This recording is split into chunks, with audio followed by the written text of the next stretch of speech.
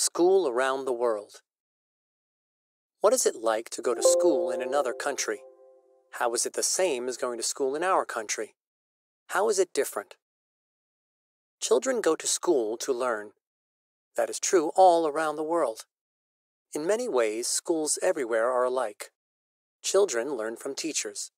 They learn how to read and write. They learn math.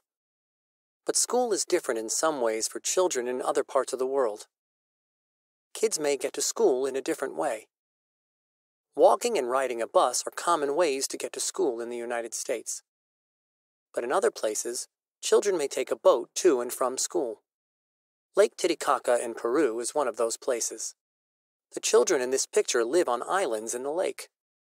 The children take a boat from one island to another to get to school. At the end of the day, the children take the boat back home again.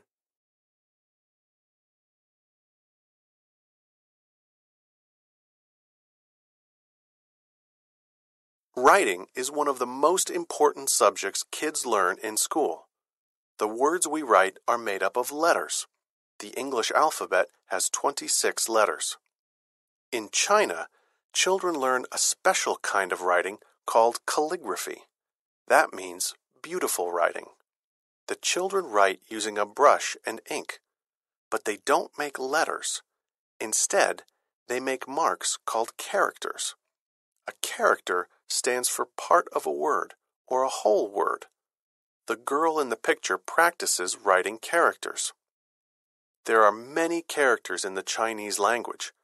Some Chinese people can write about 4,000 characters.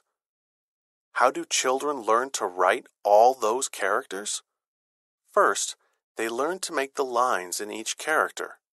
Then, they practice writing the characters.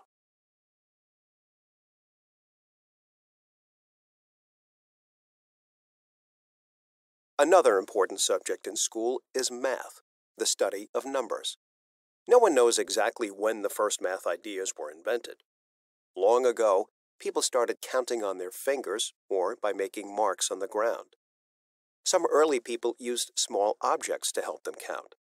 The objects were made from clay. The shape of the object meant a number.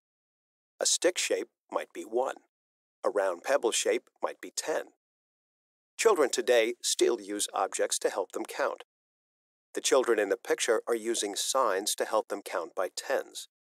Their school is in Uganda. The children are holding signs with numbers written on them.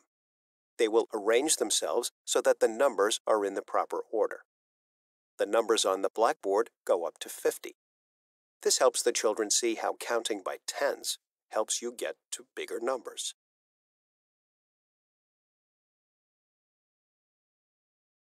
All around the world, recess is a favorite part of the school day. Recess gives children a break from work. They can move around and have fun. Children who have a recess break study better and learn more. In warm places, children can go outdoors for recess most of the time. The children in the big picture go to school in northern Vietnam. They like to play on a swing at recess. The swing is made of a long piece of wood. 2 children can sit on it while other children push the swing. When is it too cold to go outside for recess?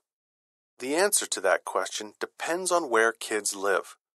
Teachers recognize how important recess is. They think about what their students are used to and how comfortable they will be outdoors. Children in Alaska are used to cold weather. In many schools in Alaska, if the air is warmer than 20 degrees below zero, then recess is outside. The kids in the smaller picture live in Alaska. They are playing basketball in the snow.